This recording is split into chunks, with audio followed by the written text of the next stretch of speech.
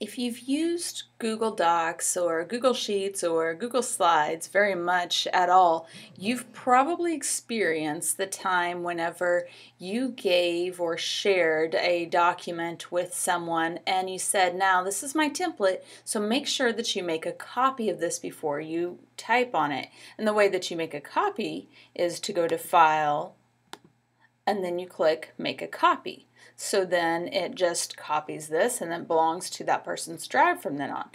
But that is putting the responsibility in someone else's hands. There's a way that you can force people to make a copy just by using your document. And so it's very, very easy. The first thing I want to do is check my sharing settings of this document. I'm going to go to Share. And then right here it says anyone with the link can view. I'm going to change that to anyone with the link can edit. Okay, now if I am down here on my link, you can see right here at the very end it says edit, has this backslash and then it says edit. So that should be the same if I click up here and look at this URL.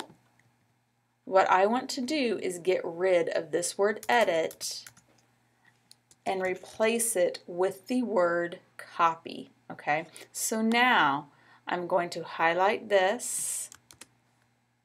I just copied it on my clipboard. Now let's test this out. I'm going to paste that into my Omnibar, hit enter.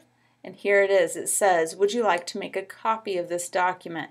So I have just forced anyone with that link that I have given them to make a copy. So right here, if I say make a copy, now notice the name is changed to copy of, which is the exact same thing that I had before. So these two documents here are different. This one just says knowledge question research. This one says copy of knowledge question research, and all I did was change the word here at the end from edit to copy. That easy.